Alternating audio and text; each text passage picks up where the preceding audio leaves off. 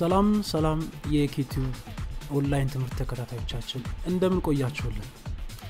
መልካም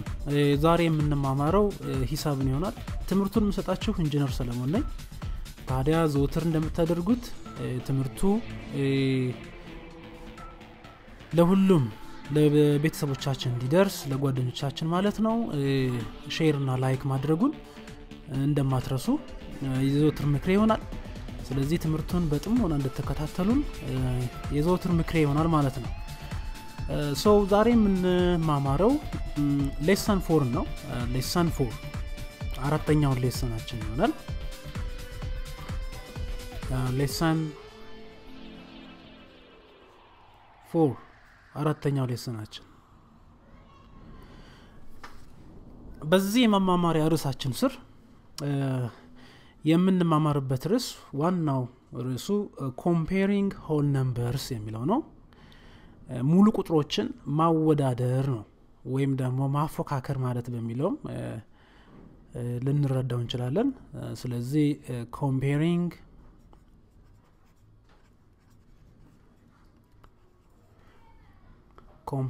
whole numbers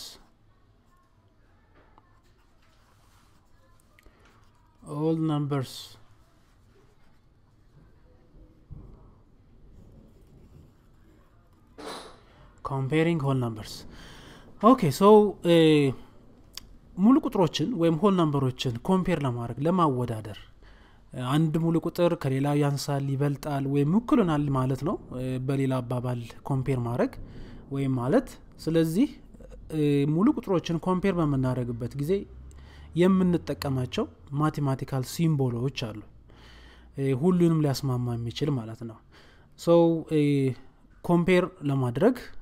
ወይም ደግሞ to compare whole numbers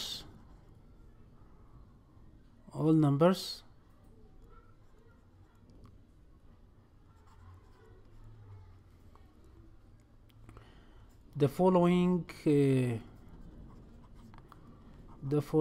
mathematical symbols are used. The following mathematical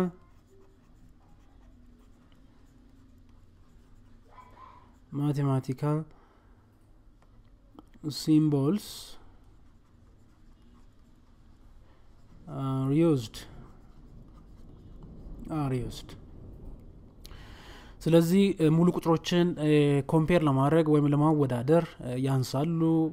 ለምሳሌ ሁለት ሙሉ ቁጥሮችን አንዱ ካንዱ ያንሳል ይበልጣል ወይም እኩል ይሆናል ለማለት የሚከተሉትን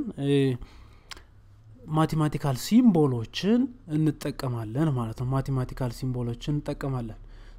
እነዚህ ማቴማቲካል ሲምቦሎች የሚከተሉት ናቸው ማለት ነው። these symbols are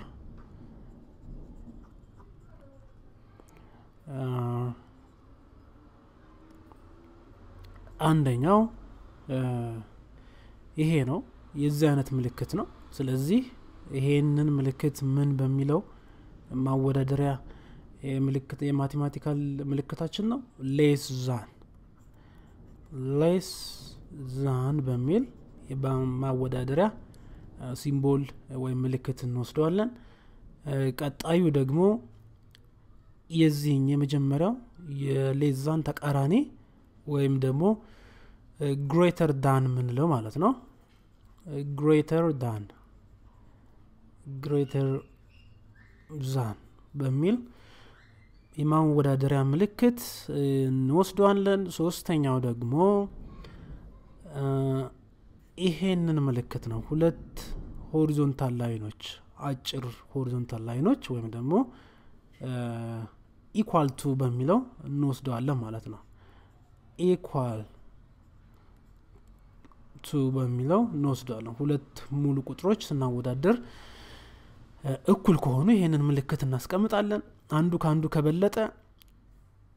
ይበልጣል ምልክትን ወይ ደግሞ greater than የሚለውን ሁለተኛ ላይ ያስቀምጥነው እንወስዳለን። አንዱ ካንዱ የሚያንስ ከሆነ የያንሳልን ምልክት የመጀመሪያ ላይ ያስቀምጥነው እንወስዳለን ማለት ነው።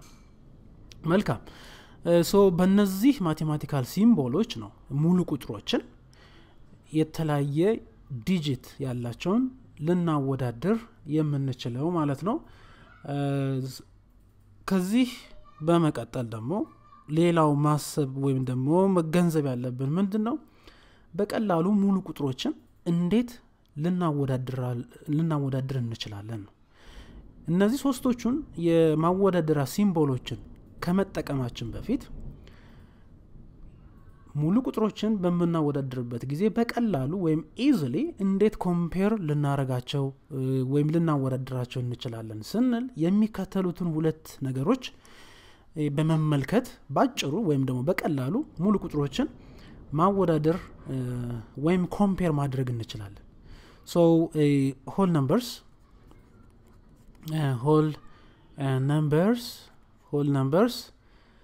are easily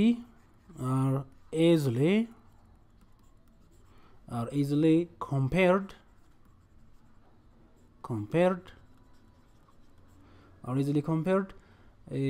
by looking አንደኛው ምንም በመልከት ነው ኢዚሊ እናወዳድራቸው የምንችለው ሙሉ ቁጥሮችን የመጀመሪያው ምንድነው by looking their digits ዲጂታቸው የሚሰጡንን የሚወዳደሩትን ሙሉ ቁጥሮችን እነዛ ሙሉ ቁጥሮች ምን ያህል ዲጂት ይዘዋል የሚለውን ዲጂታቸውን በመመልከት ኢዚሊ ማወዳደር እንችላለን ማለት ነው ምክንያቱም እነዛ ሙሉ ቁጥሮች የሚሰጡን የሚወዳደሩት ሙሉ ቁጥሮች ባለ 2 ዲጂት እና ባለ 3 ዲጂት ሊሆኑ ይችላሉ ባለ 5 ዲጂት እና ባለ 6 ዲጂት ሊሆኑ ይችላሉ ስለዚህ ነምበር ኦፍ ዲጂታቸውን እነዛ ሙሉ ቁጥሮች የያዙትን ነምበር ኦፍ ዲጂት በማወቅ ወይም በመመልከት በቀላሉ ማወዳደር እንችላለን ሁለተኛው የማወዳደሪያ ፖይንታችን የሚሆነው by looking the place value of the digits ወይም ደግሞ የቁጥር ቤታቸውን በመመልከት by looking the place value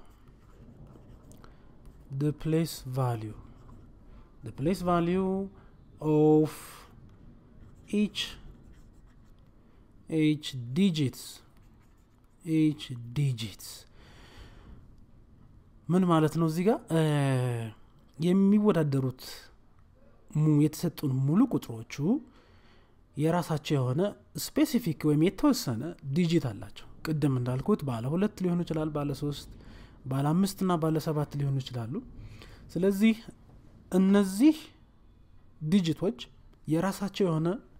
ፕሌስ ቫልዩ ወይም ደግሞ የቁጥር ቤት አላቸው ስለዚህ እነዛ ዲጂቶች ዛም የሚወዳደሩ ሙሉ ቁጥሮች ውስጥ ምን አይነት የቁጥር ቤትን ይይዛዋል የሚለውን በመመልከት በቀላሉ ሙሉ ቁጥሮችን ኮምፔር ማድረግ ወይም ደግሞ ማወዳደር እንችላለን ማለት ነው ማወዳደር እንችላለን ሶ ይሄንን ከተመለከትን ሁለት ዋና ስቴፖች አሉ ሙሉ ቁጥሮችን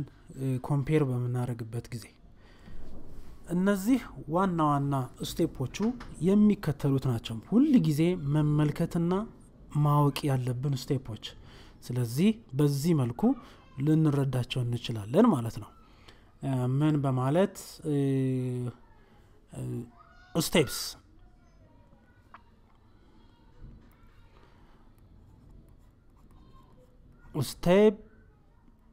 steps to compare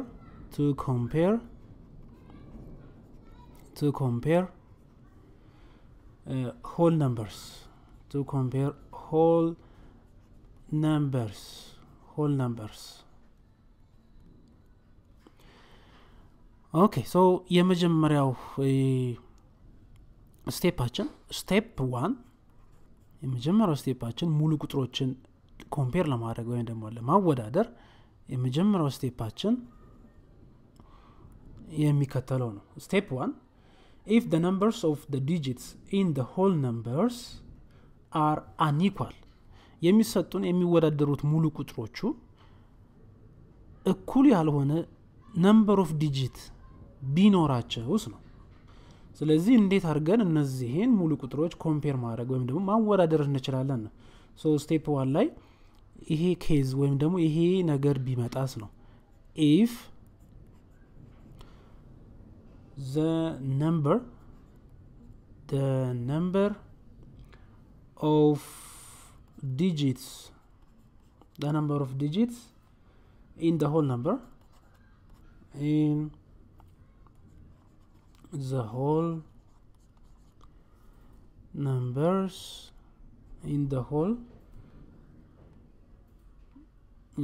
numbers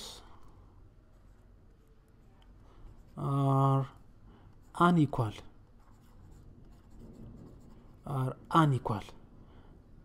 እኩል ባይሆኑ ዲጂታቸው የዲጂት ቁጥራቸው እንዴት ማወዳደር እንችላለን ነው። ስለዚህ በሚከተለው ፖይንት ማወዳደር እንችላለን። ምንንም በማድረግ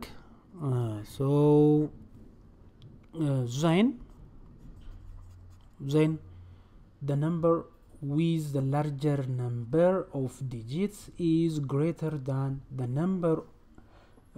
with the smaller number of digits.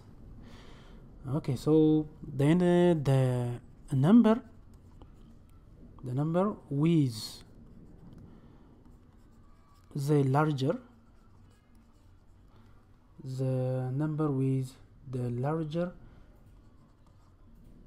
number of digits is greater than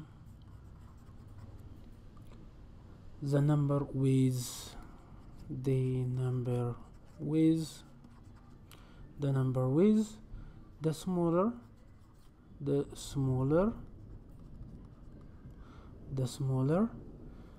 number of digits.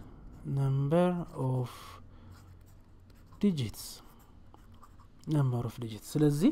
ምንድነው የማወዳደሪያ ፖይንታችን እዚህ ጋር ለማለት የተፈለገው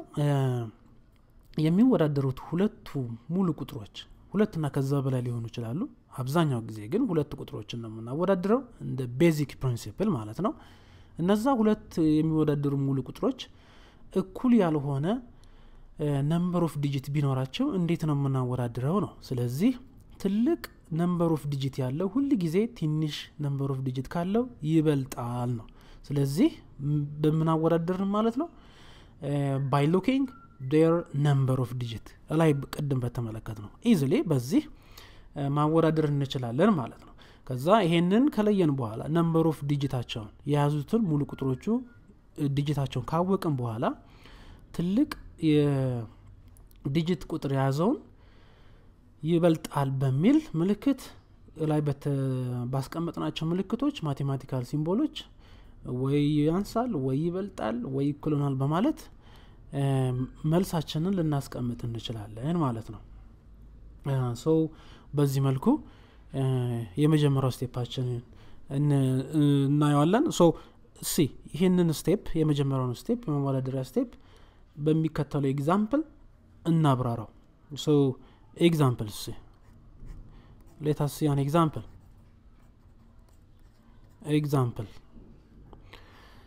Okay, the exampleaችን ጋር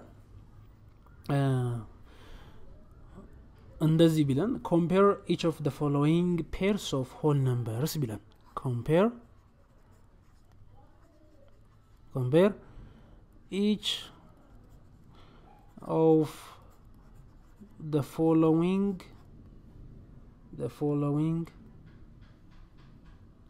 pairs of whole numbers እንደዚህ ቢያዘን የሚከተሉትን ሙሉ ቁጥሮች ወይም ደግሞ ጥንድ ሙሉ ቁጥሮች አወዳድሩ ነው። ስለዚህ የምናወዳድረው ላይ በተጠቀሰው የመጀመሪያው ደረጃ ወይም ስቴፕ 1 ላይ እሱን በማስታወስ ነው ማለት ነው። ሶ ኤ ምንድነው የሚለው ኤ 192 and 2792 እነዚህ ሙሉ ቁጥሮችን እንዴት ነው የምናወዳድረው? ላይ የተጠቀሱትን ሶስት ማቴማቲካል ሲምቦሎች እንዴት ነው ልናስቀምጥ የምንችለው በመካከላቸው ስንል ስቴፕ 1 ላይ በተመለከተው ቀጥታ እነዚህ ሙሉ ቁጥሮች የያዙትን ነምበር ኦፍ ዲጂት ማወቅ ነው። 192 የያዘው ስንት ዲጂት ነው? 3 2 የአንድ ቤት ናት 9 የ10 ቤት ነው 1 የ100 ቤት ነው። ስለዚህ 3 ዲጂቶችን ይዟል። 2792 ደግሞ 4 ነምበር ኦፍ ዲጂቶችን ይዟል። ስለዚህ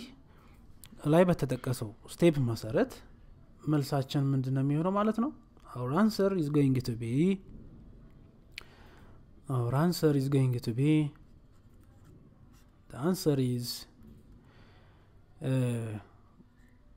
192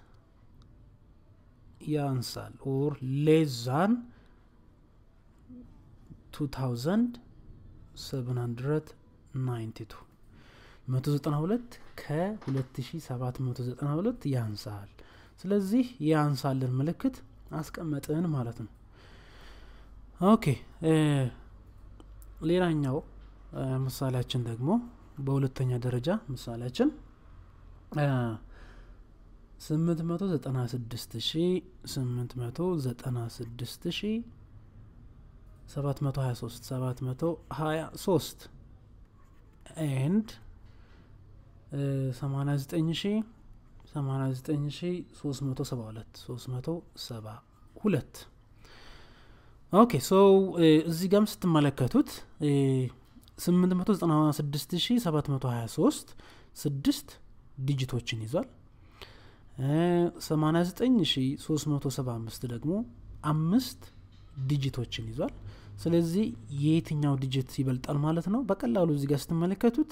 የመጀመሪያው ቁጥር ያ ማለት 896723 የሚለው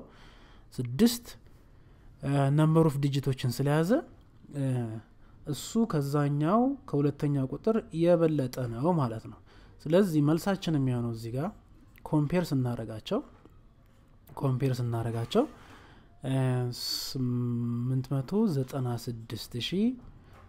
896723 ምን ያደርጋል? ያንሳል? እኩል ይሆናል ወይስ ይበልጣል? ይበልጣል። ግሬተር ዛን ይበልጣል ምልክትን በዚህ እናስቀምጣለን። ከማን? ከ89372። ስለዚህ በቀላሉ የይበልጣል ምልክት በመካከላቸው አስቀምጠን ማለት ነው ኮምፔር ወይም ደግሞ ስናወዳድራቸው። ምክንያቱም የመጀመሪያው ቁጥር 6 ዲጂቶችን ይዟል፣ የሁለተኛው ደግሞ 5። ስለዚህ 6 ዲጂት ከ5 ስለሚበልጥ በቀላሉ በዚህ ያስቀምጥ ነው ማለት ነው። ኦኬ ሌላኛውን ኤግዛምፕል እንመልከት። እሺ ሶስተኛው ኤግዛምፕላችን የሚከተለው ሙሉ ቁጥር ቢኖር 3,999,500 ቢኖረንስ እና ሌላኛው ቁጥር ደግሞ 999,988 እነዚህን ቁጥሮች እንዴት ነው የምናወዳድረው ነው? እንዴት ነው ኮምፔር የምናደርጋቸው? ላይም በሰራናቸው መልኩ በቀላሉ ምን ነው የምንመለከተው? by looking their number of digits ማለት ነው። የያዙትን number of digit በመመልከት። ስለዚህ የመጀመሪያው ቁጥር 7 ዲጂቶችን ይዟል። 3,999,500 የሚለው ማለት ነው። የሁለተኛው ቁጥር ደግሞ 999,988 የሚለው 6 ዲጂቶችን ይዟል። ስለዚህ 7 ከ6 ስለሚበልጥ የመጀመሪያው ቁጥር ከሁለተኛው ይበልጣል ማለት ነው። የይበልጣል ምልክትን በመካከላቸው እናስቀምጣለን። 3,999,500 ይበልጣል በሚለው እናስቀምጠዋለን። ከማን? ከ999,988 መልካም ሶ በዚህ መልኩ በቀላሉ ሙሉ ቁጥሮች የያዙትን number of digit በመመልከት ሁለት ሙሉ ቁጥሮችን በቀላሉ እንዴት ኮምፔር እንደምናደርግ ከዚህ ምሳሌ መረዳት እንችላለን ማለት ነው። ወደ ቀጣዩ ስንሄድ ወደ ሁለተኛው ስቴፕ ስንሄድ የሚከተለው ስቴፕ ይኖረናል። ስቴፕ 2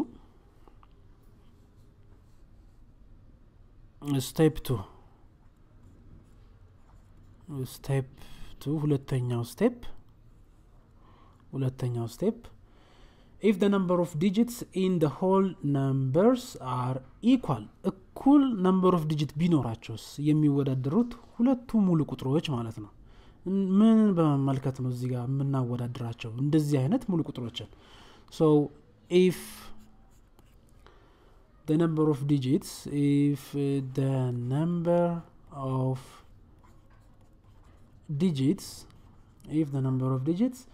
in the whole numbers are equal number of digitoቹ የሚወዳደሩት ሙሉ ቁጥሮቹ እኩል ቢሆኑስ so እዚህ ጋር ምንድነው መገንዘብ ያለብን ወይም ደግሞ ማወቅ ያለብን ምንም በመመልከት ነው ኮምፔር የምናደርጋቸው የራሳቸው የሆነ መለያ ፖይንት አላቸው ማለት ነው then the numbers in such a way must be compared by looking the place value of the digits ማለት ነው so then compare the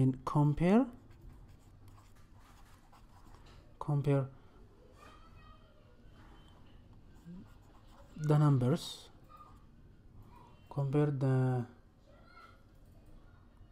compare the numbers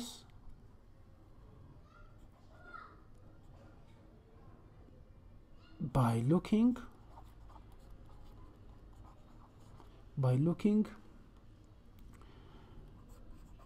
the place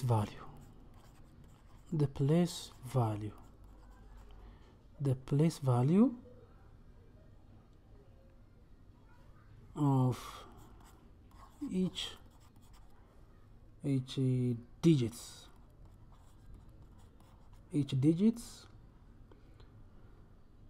starting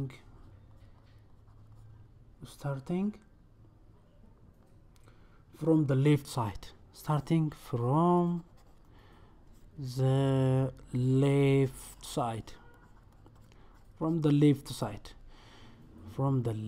side ከግራ በኩል ተነስተን እነዛን ሁለት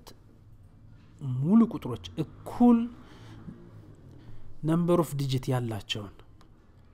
ለማወዳደር ሁሉ ጊዜ ከግራ በኩል ተነስተን place valueአቸውን ወይም ደግሞ የቁጥር ቤታቸውን ያንዳንዱ ዲጂት ምን የቁጥር ቤት ይናገራል የሚለውን place valueአቸውን በመመልከት በቀላሉ ማወዳደር ወይም ደግሞ ኮምፔር ማድረግ እንችላለን ማለት ነው ኦኬ ሶ ይሄንን ለማብራራት ግልጽ ለማድረግ ኤግዛምፕል እንመልከት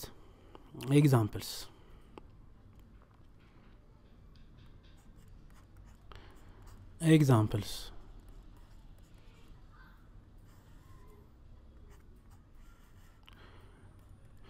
okay የኤግዛምፕሉ ትእዛዝ እንደዚህ ቢሆን compare each of the following pairs of whole numbers compare አድርጉ ቢላችሁ compare each of the following pairs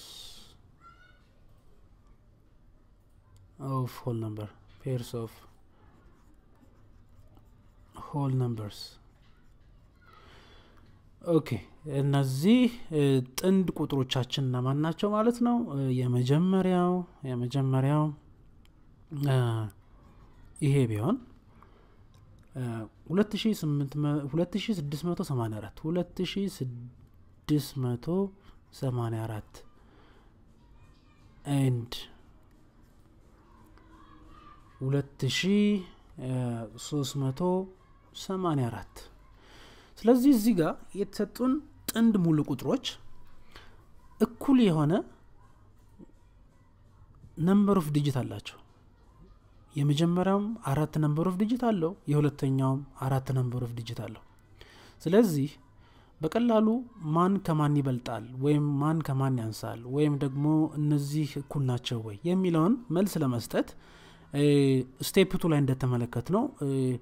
ሙሉ ቁጥሮችን ኮምፔር ለማድረግ እኩል number of digit ካላቸው እነዛ ሙሉ ቁጥሮች ውስጥ ያሉትን number of digitዎችን ከግራ ተነስተን ሁሉ ጊዜ ወደ ቀኝ ማለት ነው ፕሌስ ቫልዩአቸውን እንመለከታለን ለምሳሌ እንደዚህ ነው የምንሄደው ማለት ነው ከዚህ ከግራ ወደ ቀኝ እንመለከታለን ለዚህኛውም ቁጥር ከግራ ወደ ቀኝ እንመለከታለን ሶ የመጀመሪያው ቁጥር ላይ ስትመለከቱት 2 አለን ሁለተኛው ቁጥር ላይም 2 አለን ስለዚህ 2 እና 2 እኩል ናቸው ቀጥሎ ስትመለከቱት የመጀመሪያው ሙሉ ቁጥር ላይ 6 አለን የሁለተኛው ላይ ደግሞ 3 አለን ስለዚህ ከ6 እና ከ3 ማን ይበልጣል 6 ከዛ 6 የስንት ቤት ነው ፕሌስ ቫልዩ ስትመለከቱ 6 የመጀመሪያ ቁጥር ውስጥ የ100 ቤት ነው 4 የአንድ ቤት ናት 8 የ10 ቤት ነው 6 የ100 ቤት ነው ስለዚህ 6 የ100 ቤት ነው 6 መቶዎች አሉ ማለት ነው ያ ማለት 6 ሲባዛ በ100 6 ጊዜ መቶዎች አሉ እዚህ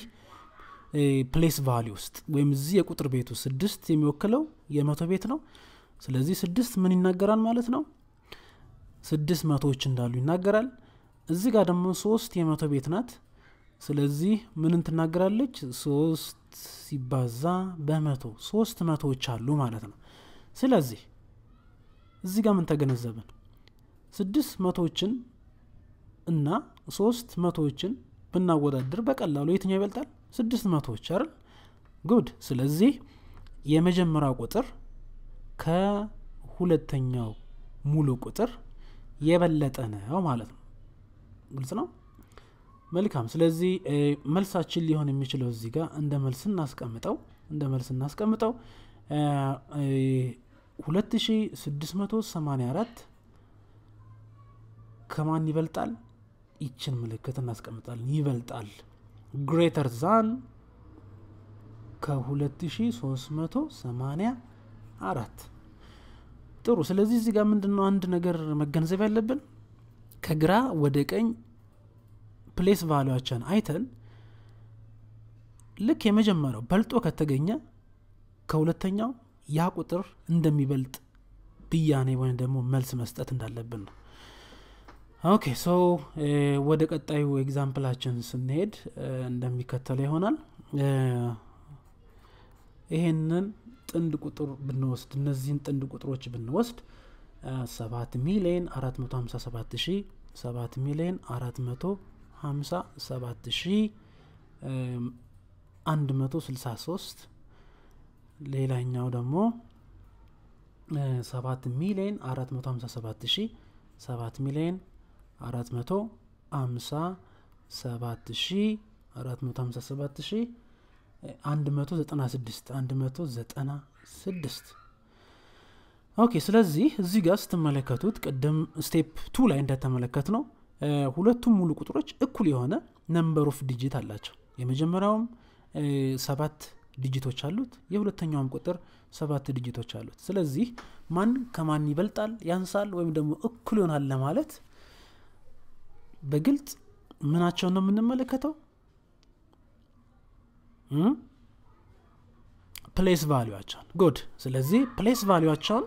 በቀላሉ መመልከት ነው ፕሌስ ቫልዩ ለመመልከት ደግሞ ከየት ወዴት ነው የምንንቀሳቀሰው ከግራ ወደ ቀኝ ናይስ ሶ ከግራ ወደ ቀኝ ኮምፔር እናረጋቸዋለን ማለት ነው ማንን ፕሌስ ቫልዩአቸውን ኦኬ ስለዚህ ከቢ ላይ ስትመለከቱት ጥያቄ ቢ ላይ የመጀመሪያው ዲጂት ከግራ ወደ ቀኝ ስንሄድ 7 ነው ሁለተኛው ላይም 7 ነው የመጀመሪያው ቁጥር ላይ 4 ነው ቀጥሎ ያለው እዚህ ላይ 4 ነው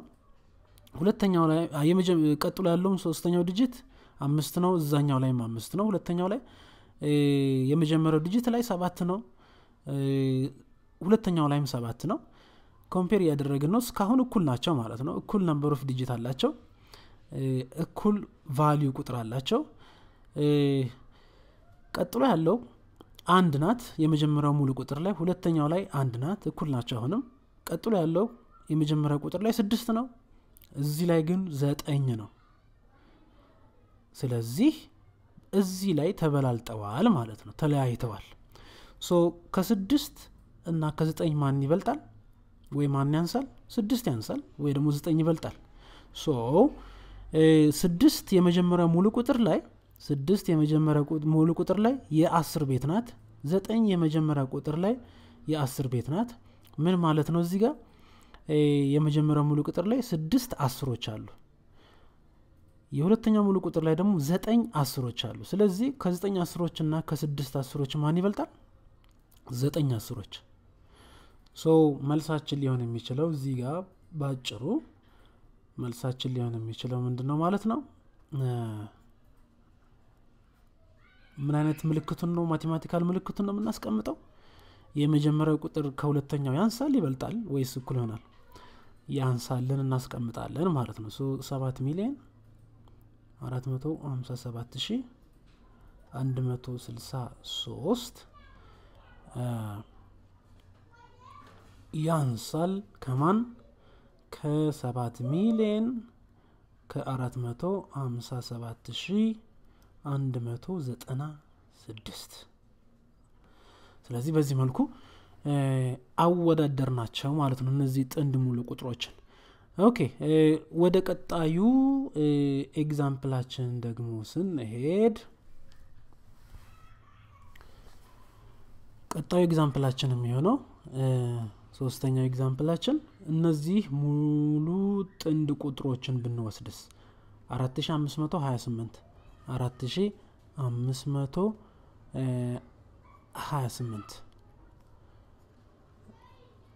and 6528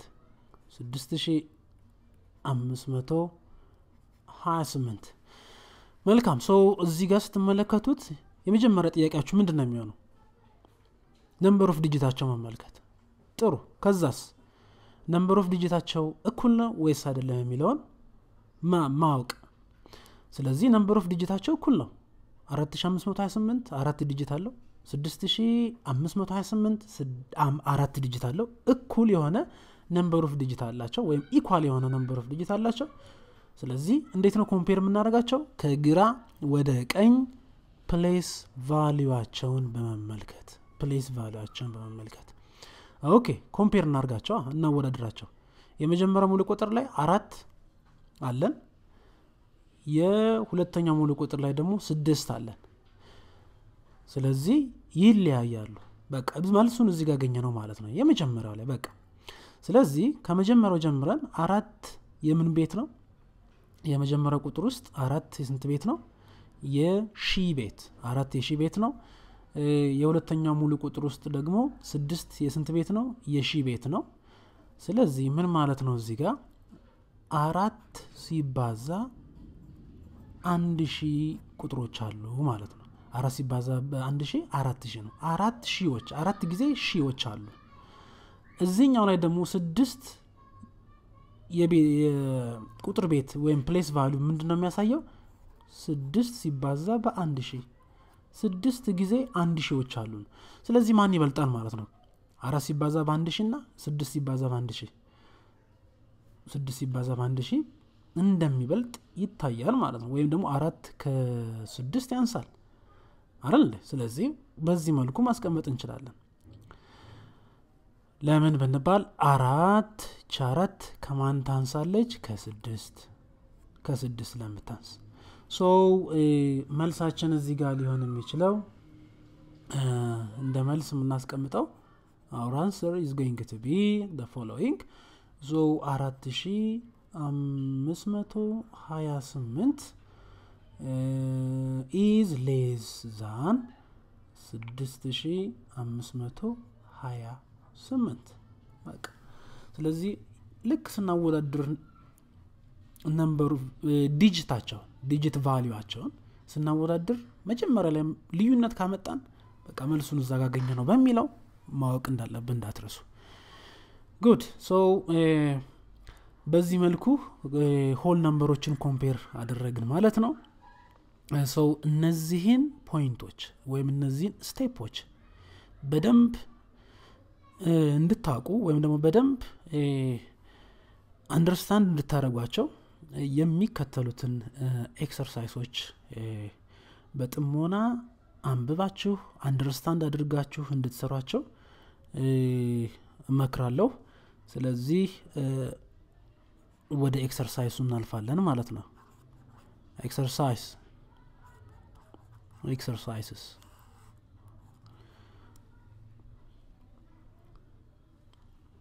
okay so የመጀመሪያው ጥያቄያችን የሚሆነው compare each of the following compare each of the following pairs of whole numbers pairs of whole numbers putting the symbols the mathematical symbols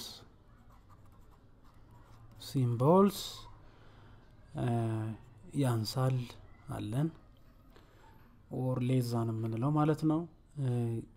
greater than የምንለው ይበልጣል የምንለው ነው or equal to የምንለው እነዚህን ማቴማቲካል ሲምቦሎች በማስቀመጥ የሚከተሉትን ጥንድ ቁጥሮች ኮምፔር እናደርጋለን ማለት ነው ኮምፔር ስታደርጉ ግን ዝም ብሎ እነዚህ ማቴማቲካል ሲምቦሎችን ማስቀመጥ ሳይሆን ላይ በተሰጣችሁ የማወዳደሪያ ስቴፖች እነሱን ግልጽ በሆነ መልኩ በመረዳትና በመከተል ነው ማለት ነው ስለዚህ you have to put in this symbol in the following blank space in the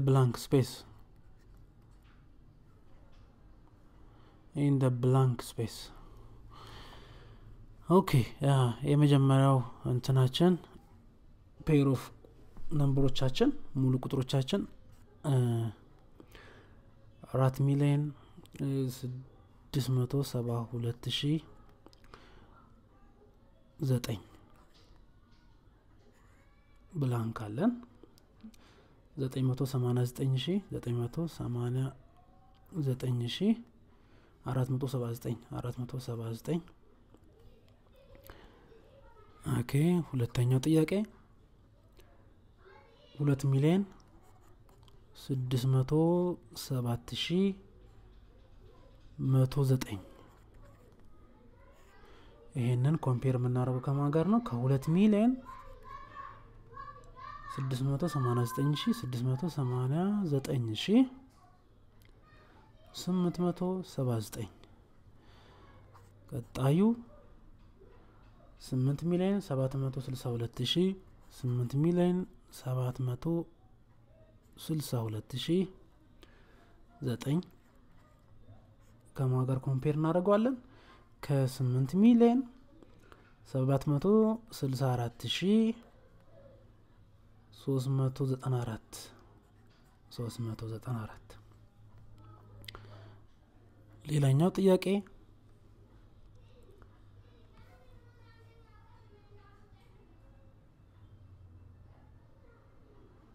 7,89,902 ይሄን ከማን ጋር ኮምፔር እናደርጋለን ከ7,000,000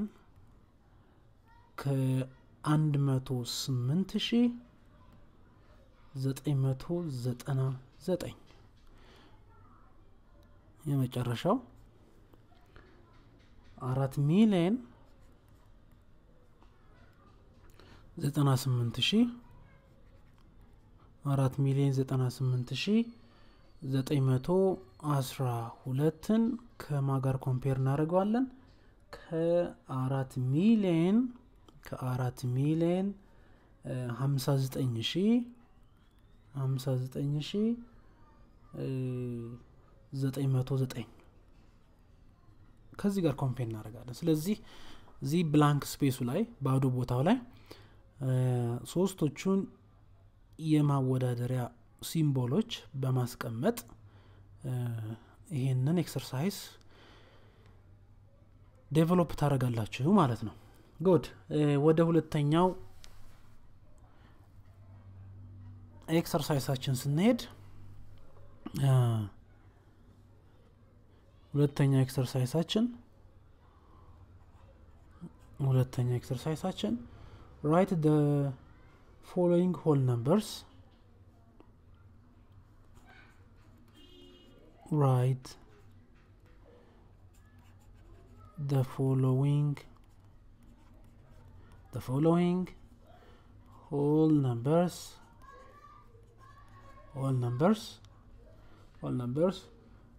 in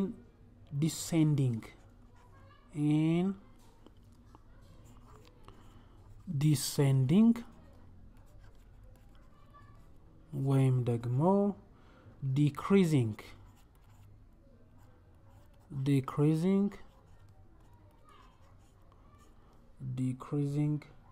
order ስለዚህ እየቀነሱ እንደሚሄዱ የሚያሳይ ኦርደር እናስቀምጣለን ማለት ነው በዲክሪዚንግ ኦርደር ወይም ዲሴንዲንግ ኦርደር ያ ማለት ያወዳደርናቸው ነው ማለት ነው እነዚህ ሙሉ ቁጥሮችን ስለዚህ ስናወዳደር ስናስቀምጥ ኢን ዲክሪዚንግ ኦርደር ስናስቀምጥ ወይም ዲሴንዲንግ ኦርደር ስናስቀምጥ መርሳት የሌለብን አንዱን ከሌላኛው ኮምፔር ስናወዳደር ላይ ያሉትን ስቴፖች ጥንቅቅ አድርጋችሁ ማስተዋወስ ይጠበቅባቸዋል ማለት ነው ስለዚህ በዲሴንዲንግ ኦርደር የምናስቀምጠው የመጀመሪያው ቁጥሮች ሙሉ ቁጥሮች የሚከተሉት ናቸው 423,635 አለን ሌላኛው ቁጥር 947,534 አለን ሌላኛው ደግሞ 3 ሚሊዮን 604,376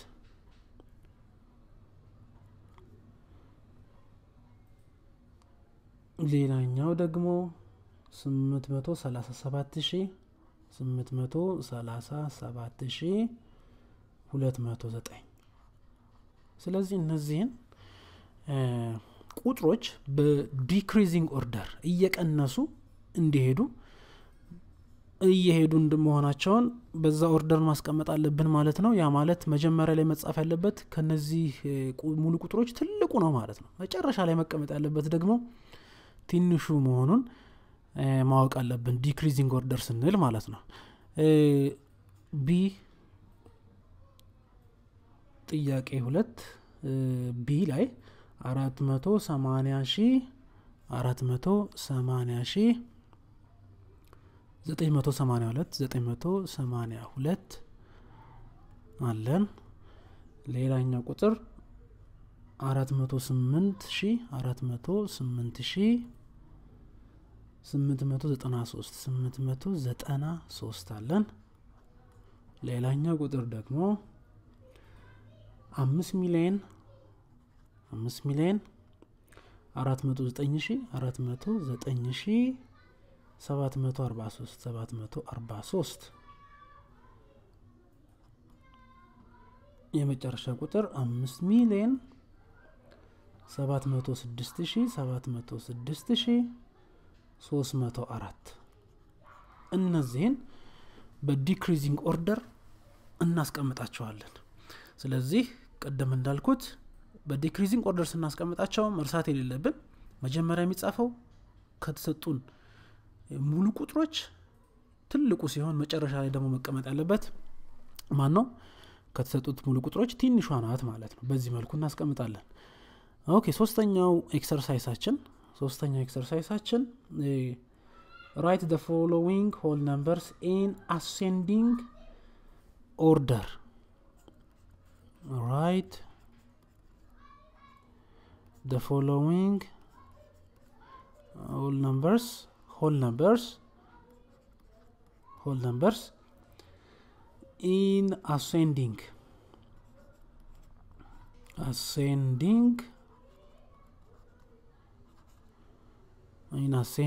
or increasing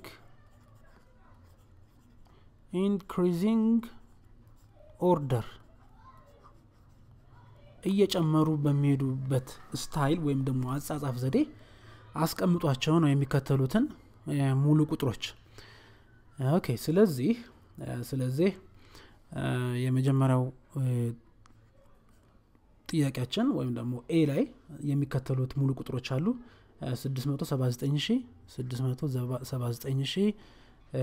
316 ሁለተኛ ቁጥር 529338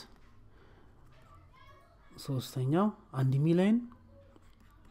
708 አራተኛው 1 ሚሊዮን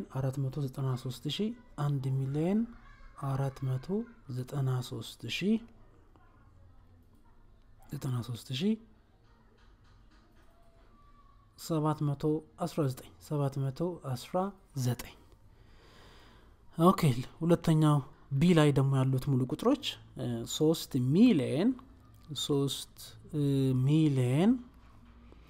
529364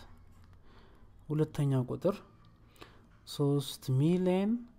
786534 ሶስተኛው ቁጥር 6 ሚሊዮን 36726 አራተኛው ቁጥር 6 ሚሊዮን 430683 መልካም እነዚህን ኤክሰርሳይሶች ላይ በተማራችሁት በተረዳችሁት ግልጽ በሆነ ስቴፕ ሁለት እና ከዛ በላይ ወይም ደግሞ ጥንድ ቁጥሮች ሙሉ ቁጥሮችን የምናወዳድርባቸው ስቴፖች ግልጽ በሆነ ስቴፕ ወይም ደግሞ መንገድ ተምረናቸዋል ስለዚህ እነዚህን ኤክሰርሳይሶች እነዛን ስቴፖች እየተጠቀማችሁ ራሳችሁ ዕውቀታችሁን እንድታዳብሩ ይፈልጋል ማለት ነው መልካም የዛሬው ለሰናችንን እዚህ ላይ እንጨርሳለን ሁሉ ጊዜ እንደምንላችሁ እነዚህን ቪዲዮዎች ወይም ትምህርቶች ሌሎችም እንዲያገኙአቸው ምን ማድረግ እንዳለባችሁ ታውቁታላችሁ ያው ሼር እና ላይክ በማድረግ ለሌሎች ጓደኞቻችሁ እንዲደርስ መርሳት የለባችሁም ማለት ነው የዛሬው ለሰናችንን እዚህ ላይ ጨረስን በቀጣይ ለሰን እስከምንገናኝ ድረስ ቻው